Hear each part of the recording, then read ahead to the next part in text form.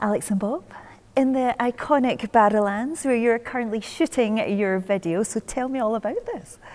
Well, the song is is a single called Audacious, and for the video we wanted to capture the idea of what it's like to be backstage. I think people have this idea of backstage being this incredibly exciting place where anything could happen, or magical almost. Which is what it is. Which is what it is, obviously. So when we wanted to step it up a level and really run with it.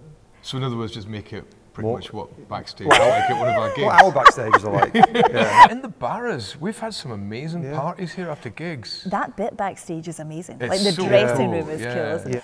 Can you remember the first time you played here? Yes. When was it?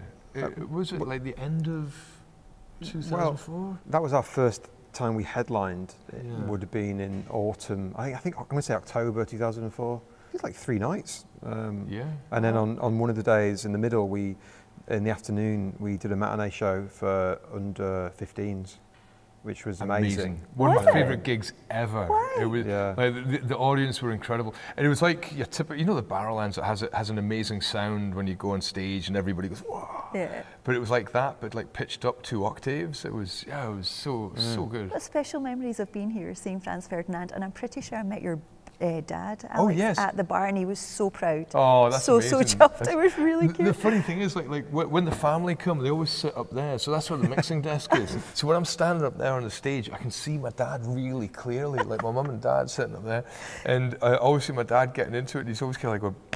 Like in time for the music. Yeah, in time for the music. It's really nice, but at the same time, it just brings me back to like being like 5 years old in a school nativity play or something like that. It like completely pierces the kind of like the bubble of rock star aura that you might have around about you. Dad was terrible for like reading absolutely everything about the band and quoting it back at me like, "So you've fallen out with Liam Gallagher again?"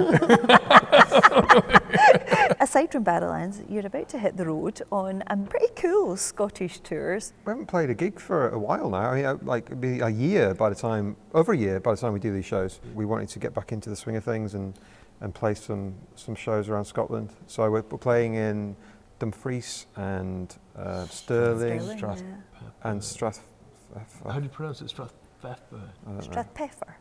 Yeah, which is very picturesque. Place. And I saw you a few years ago, I think it was the Rum Shack. Small, it was sweaty, it was intimate, it was brilliant. Yeah. Do you like those gigs where people can get up close? Yeah, I love that, because that's the kind of shows that we're always playing when we started off, and I think you get a really intense kind of buzz from those sort of gigs when people are right up in your face. It feels very physical, very visceral. It's really good. The songs in the back catalogue now, and we're quite lucky that we can just play the ones that we like playing live now. So yeah, but I mean, it's great. You know, like it's really fun to play a song and see the recognition in the audience, and just know that there's you just feel it. You very much feed off the audience. I think when we're in rehearsal rooms, you know, we don't, you're just plodding through, just banging them out, just make sure you can remember them.